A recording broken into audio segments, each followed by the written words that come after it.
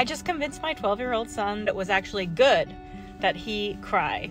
He was working on something on the computer. He had just come home from school. I don't think he had eaten in a while, and both his dad and I were busy and we weren't able to help him. He was trying to do something with a computer program and he needed a tutorial and it was way over his head and he was just feeling very overwhelmed. He's like, Mom, I just can't get this to work. And you know that look that kids get sometimes where you can just tell that they're about to just burst out into tears.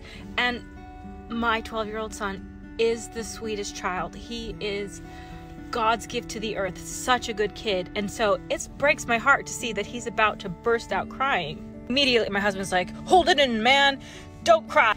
My husband has his own demons. He is welcome to do whatever he wants with his tears, but my son is not learning that. Listen, you cry, you're gonna release cortisol. You don't let yourself cry, you're holding that cortisol in and you are gypping yourself of your body's natural mechanism to make you feel better. Then we had a long conversation about there probably is appropriate or not appropriate times to cry, and you should learn how to control it. But when you're in a safe place with safe people, that is a totally appropriate thing to do.